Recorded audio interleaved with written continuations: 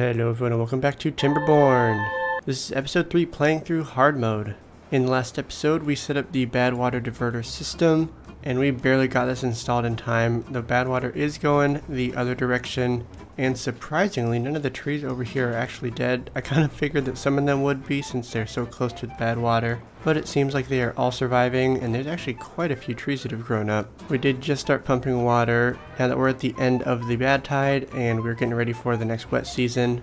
We also started setting up this area for the water dump, and that's going to allow us to expand our farm a little bit beyond just right here because we are running really low on food. We're almost completely out of kohlrabi. And the next day has started and you can see the water is pushing the bad water out. Pretty soon you can lower all the floodgates and let some water start flowing back into this area. We do need to start constructing this though, that way the water can go all the way through here and out in this area. And during this wet season we're going to try and get one of these medium water tanks set up. So first we have to go ahead and unlock it, and I think this would be a perfect spot to try and fit one. And so we're going to try and bump this up on the priority list to get this constructed as soon as we can, although we don't really have any planks at all right now. And as you can see, the water is going completely out this way. It's stopped flowing for the most part out here. Looks like there's a little bit going through, but we do need to get this system set up so we can actually block the water from going out here. And if the beavers do manage to fill up all of these before we can construct this, we'll probably just construct a few temporary water storages right over here. And we already have a drought approaching again at the beginning of day 3, and so this guy is sitting on his butt. He's not doing anything. We have plenty of wood, so we're going to actually end up making those small water tanks. These will just help give us a little bit of a buffer and allow these water pumpers to store some water pretty quickly. We are right at the edge of constructing this medium water tank. We have only 2 gears left and they just made one, so I think that we should be able to get this constructed, but we might need another water pumper. By the time the next wet season appears, we're probably going to make a few more water pumpers since our population is going up a bit. So looking at how much water we have, just under 600, we probably will need to pause this during the drought, at least for the first one, because we really should have a bit more water stored up than this. We're going to have the beavers pumping a little bit later into the night, a 20-hour workday. Just try and get this a little bit closer to 700. Oh man, we got some hungry and thirsty beavers. We'll go ahead and pause this right now. And we really should get another farmhouse set up. We have plenty of wood, so let's go ahead and do that right now. And we do have some unemployed beavers, which is not a bad thing. We can go ahead and throw them in the lumberjack flags for now. Oh, and you can see the beavers are already over here. So they're starting to work on both parts of this. So we do need to get them over this direction. And we have enough science to unlock the double platform. So we'll go ahead and move that across here. And then we can get the last 2 floodgates put in.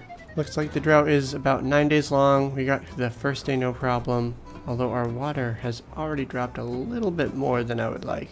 If needed, we can start turning one of these water pumpers on, but I'm hoping that we won't come to that point. And just like that, we have a third farmhouse. It's going to be helpful for getting some of the extra kohlrabi, and then also getting some more cassavas, because this guy is not able to get enough cassavas in order to actually do the fermentation. So we can have these two actually focus on cassavas. And we can also go ahead and get another farmhouse set up here, and then we'll start with some kohlrabi. And so we're doing pretty good on planks and gears right now, but one of the next things we need to look at is scrap metal. There's one right here, and there is another one over in this area. I think we might try and get some of the scrap metal from here first. So we'll go ahead and cut through here, and then we'll just start making stairs all the way up this area. And I believe we should have enough to unlock the scavenger flag. So we'll have a couple of those placed up there. Oh, and you can see the bad water and the water mixed to make a kind of purpley goo looking thing. Still irrigates the land a little bit, better than just having bad water sitting here. And it looks like once again this area dried out. It seems like it's drying out a lot faster than everything over here. And with the amount of planks and gears we have, we're going to go ahead and get rid of a few of these water storage tanks. Don't place another large one in, that way we can fill it all the way up. We also need to keep making some more water pumpers, but we don't want this guy working right now. So we'll have 3 more set up, plus this one, so we're basically doubling how many we have. The food situation is improving a little bit. We have some more kohlrabi, but it seems like we're just about out of cassavas. And we are actually dropping in water a bit. We only have Man, we're just above 100 and we still have 3 days left. We're going to hold out on pumping water for just a little bit, but I do think we're going to end up pumping some during the drought, which just shows that we really need to get these set up for the next wet season. Well, on the bright side, we did finish this, and if it is a drought instead of a bad tide during the next event, then we would be able to store a little bit of water right behind here. We could have this set to 1.5, this one set to 2, and then all the water would just pool here and then spill out over in this direction. But obviously it doesn't apply if it's a bad tide. Oh, we have a beaver who's pumping. Have to keep an eye on these guys when they're being constructed. So with that third farmhouse over here, it looks like this isn't quite enough food to keep them busy all the time. So we'll go ahead and try and expand the area for planting food just a little bit. And also having the food up here hopefully will help supplement it. Oh man, we are down to the second to last day and we are running really low on water. And we are almost officially out of water. Okay, we are at 0. We'll need to turn on a couple of these guys just to get some for the next day. But this drought was only 8 days long and you can see this is almost completely evaporated. So we are going to need to think about ways to irrigate the land without relying on the water right in here. Oh, and the water over here dried up. They last about 2 days and 3 days. Okay, that's not too bad. So we can go ahead and turn that on. We'll run out of water for just a little bit, but we can get all of these turned on for tomorrow. And the drought has ended. We are beginning the next cycle, and the water should be coming back right about now. And it couldn't come at a better time because you can see we just sucked all the water out of here. So now we're going to get a little bit back. And we can also start filling this section up, and it should start spilling over here. Ooh, it is about to overtop. That was pretty close. You can see there is a surge of water going through here. But we do have a huge capacity for water. We can store up to 1,300. Now I'm just hoping that this is enough water pumps to fill up a good chunk of that. Oh, I'm looking at it and it looks like we actually are maxed out on wood storage. We'll go ahead and get another one set up. We want to make sure we always have places to store some extra wood. Now look at, we do have these scrap metal collectors set up and they have been collecting some. We do need to get some storage set up for them. At the beginning of day 3, we're up to over 500 water, much better than the last time. And they're really just starting to fill up one of these. They haven't even gotten to the second one, which means we could probably stand to make a couple more water pumps. But we're getting to the point where it's kind of hard to fit them. We can put them over here, but then they have to walk quite a ways to put the water in the storage over here.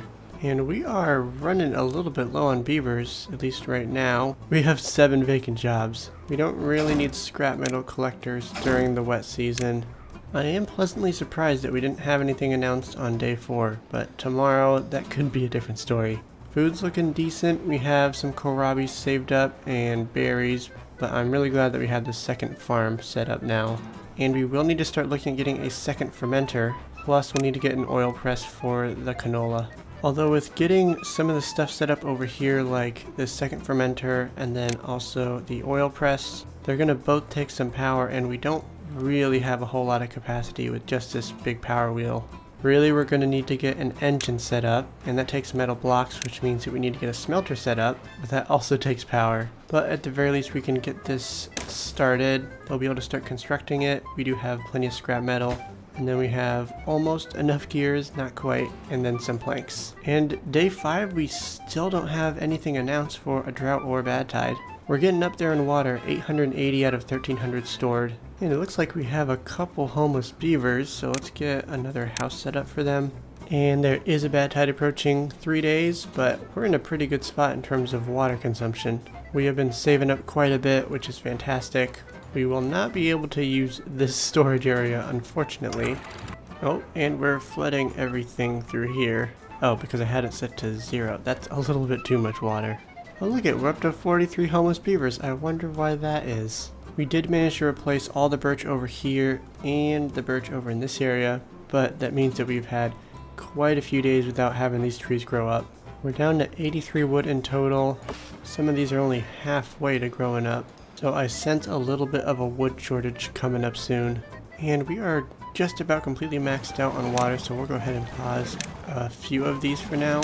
Now something that we could look at doing is actually getting maybe some levees placed across here and then have this little area be a nice pumping station. It's going to take a lot of wood and we don't have a whole lot right now.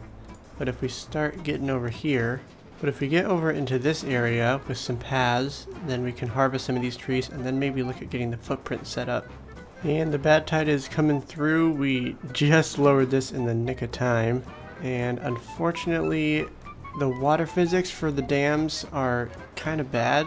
So you can see we only have about half of the water here that we really need. It's already below here, so I'm guessing that some of this stuff might be drying out soon.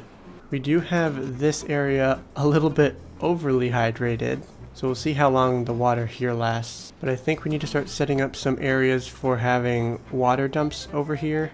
And now that the bad tide is going on, you can see we actually have a few unemployed beavers. We don't need to be having that go on. So we'll start ramping up our production a little bit. We can also start unpausing some of the scavenger flags. And as soon as we can get this lumberjack flag constructed, we can get a little bit of extra wood because we are down to 0 right now. Although we do have some logs that can be chopped down over here, which is good news. It looks like we just finished our smelter, and we have plenty of scrap metal, so that's going to be fantastic. Getting some metal blocks going, and we can also look at getting an engine set up now. So we can go ahead and place that, but we will need to get a hauling post set up, otherwise they cannot feed the fire right here. So we'll go ahead and get a hauling post set up right over here. I have a perfect slot for it. It'll be right next to the builder's hut.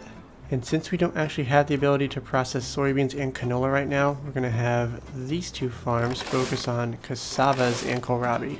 Because the fermented soybean recipe, if you look in here, it actually requires soybeans and canola oil, but we cannot get the canola oil right now. And we could place an oil press down to start working on that, but the thing is that we don't have enough power to even power this whole system right now. You can see we're over 100 HP short, so getting this in and then another building, not really a good idea. So we'll go ahead and start working on getting this engine constructed, and then after that we can start looking at getting the oil press set up. You know, we should also look at getting some of these trees cut down because they have a lot of wood stored up. And with that, we're going to wrap up today's episode. We survived another drought and we are going through another bad tide right now. We have a lot of water pumping capacity set up. Plus, we also have these large storages, so they can store a lot of water. And our food situation is a lot better. We have over 300 kohlrabi stored up. We are able to process the cassavas, but just not quite as much as we need right now. But we do have a larger area for planting food, and we can definitely expand this farm over in this direction as needed. But we'll just need to be able to process soybeans and canola coming up, which means getting this engine set up, and then the other fermenter, and then an oil press. So overall we have quite a few things to work on, but we have a good plan of attack right now. So if you enjoyed today's episode, go ahead and smash that like button, and if you haven't already, be sure to subscribe and consider becoming a channel member. And with that, we will see you in the next episode. Thanks for watching.